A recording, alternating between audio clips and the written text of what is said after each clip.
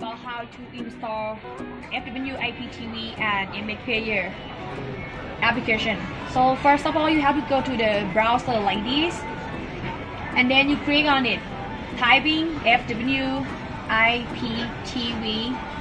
Click the first one. It shows the skin like this. You choose Android, and then click on download. This one is gonna be the latest version of application.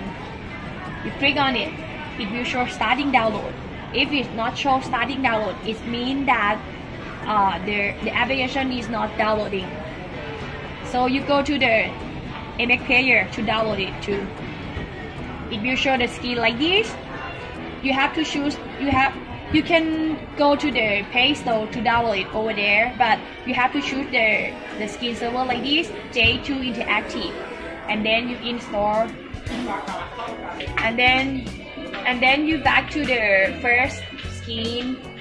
Second of all, you have to choose the app. Go to File Browser, local disk, download. And then you have to select the latest one by look to the date and the timing that you downloaded. But some Android box is gonna be like the first one. Some Android will be the last one. So it depends. You have to look for it, like the time and the date. So this one is gonna be the first one for the latest version. We click on it. And then you see, you just install, then you open interaction recorder, and then it will show the application that you like this. Okay, if you want to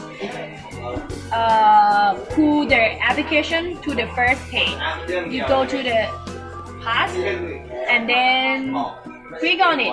You see? Yep, and click image player.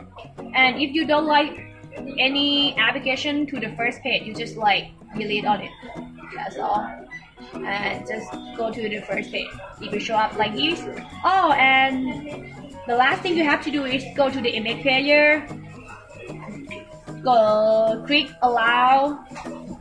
Click OK. And then go to the mark over there, click on it, go to setting, and go to the decoder, click 1, 2, and they have to be like 4 digits over here. Okay, that's all.